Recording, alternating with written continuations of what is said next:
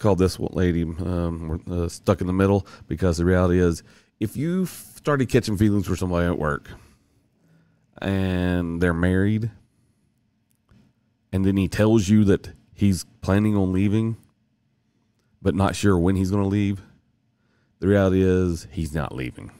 He's never leaving. You're just a side chick. And that sounds rude, I guess, but yeah, I mean, don't believe him. That's what I'm telling you. Don't believe him. Find you someone that's single, and don't ruin a marriage. Let him figure that one out. You guys are already, into it a little bit deep, but you're the side chick. Being a side chick sucks.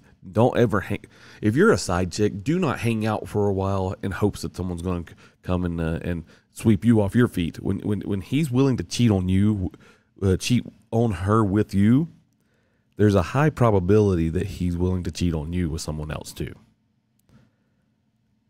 So don't ever be a side chick. Don't ever wait. Find someone that's going to love you for who you are and move on. That's the reality.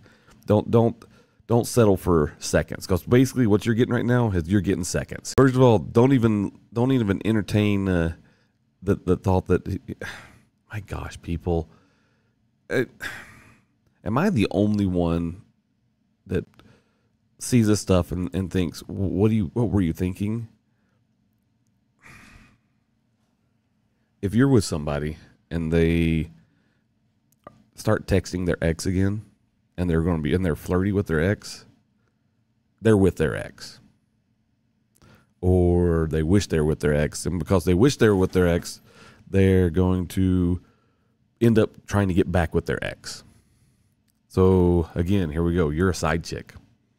You were the person that he went to just so he can have someone to be with. That's harsh. That's straightforward, and I apologize that it may hurt your feelings, but the ultimatum is go find you someone that's going to treat you like you deserve to be treated, because you don't need to be treated this way. That's just horrible, and that's wrong. So yeah, it's time to, why I don't understand why people allow themselves to get themselves in situations like this. I do. It's because people tend to be dependent, and they need somebody to hold on to and someone to attach their wagon to. So you've attached your wagon to somebody that continues to talk to their ex. There's a reason that they're an ex. Now, she probably dumped him, and so he's having the wishes he could, but move on. Time to just figure it out. Move forward.